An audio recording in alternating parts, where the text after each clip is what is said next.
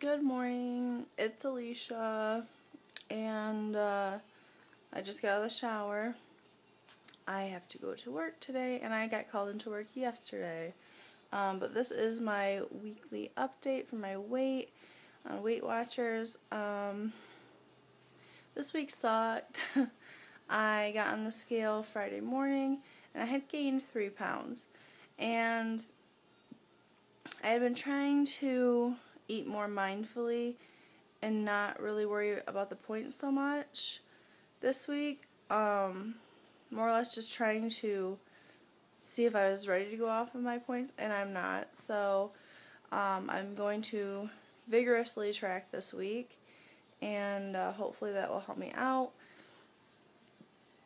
And I'm going to plan on doing 3 to 4 sessions of yoga this week, at least 30 minutes of cardio per day starting today because I did not get it in yesterday. And then I would like to do at least 3 days of strength training.